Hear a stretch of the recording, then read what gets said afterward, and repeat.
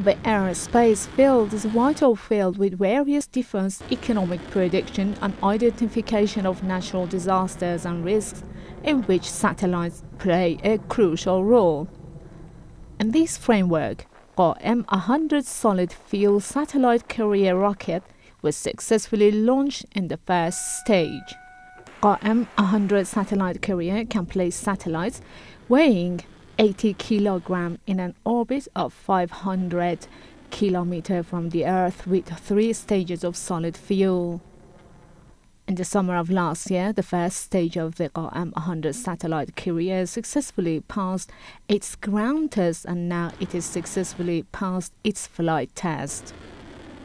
Nahid satellite of the Aerospace Organization of the Ministry of Information and Communications Technology of Iran is supposed to be put into orbit with a 3-stage Qaem-100 satellite. Chief Commander of the IRGC Aerospace Force, Brigadier General Amirali Hajizadeh Islami said, از پرتابگر، از ماهواره بر. From the launcher to the satellite, everything was designed and built by Iranian scientists, and success has been achieved and will continue under the shadow of sanctions. Satellite carriers play a key role in the development of aerospace because a satellite will not be placed in the Earth orbit unless a precise and professional launch is performed. Paying attention to the construction of large satellite carriers with the capability of solid fuel engines can facilitate Iran's progress in the aerospace field. Iran's latest space engine, with the ability to generate 68 tons of thrust and solid fuel called Rafe, is an important success in the construction of satellite carriers with more assurance. The most important features of Rafe engine is the very light composite body and its thrust vector control system. Solid fuel launchers can place heavier satellites into higher orbits. Achieving the Rafe solid fuel engine is an important turning point in launchers, and it is possible to increase Iran's space launches by relying on its indigenous achievements.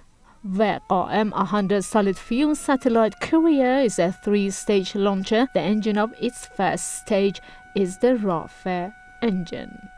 Deputy Chairman of National Security and Foreign Policy Commission of the Islamic Consultative Assembly of Iran, Abbas Muqtadai, told Iran Press, Iran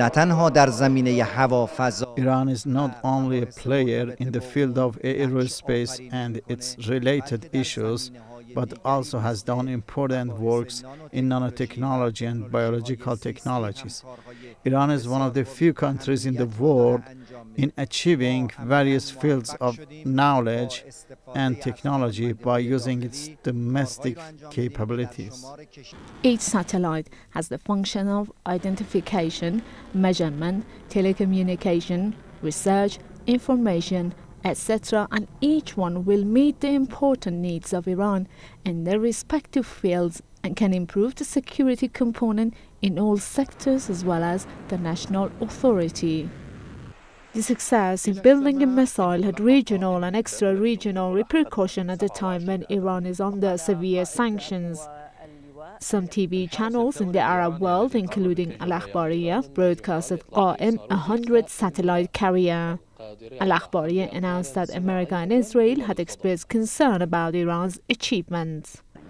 Some Israeli TV channels have also covered the launching of the Qaem-100 satellite carrier. Iran's Foreign Ministry spokesman Nasser Kanani noted in his Twitter account that successful launch of the Qaem-100 satellite carrier is another demonstration of the national authority and ability of Iran's young scientists to conquer the peaks of science and new technologies in the shadow of sanctions and maximum pressure.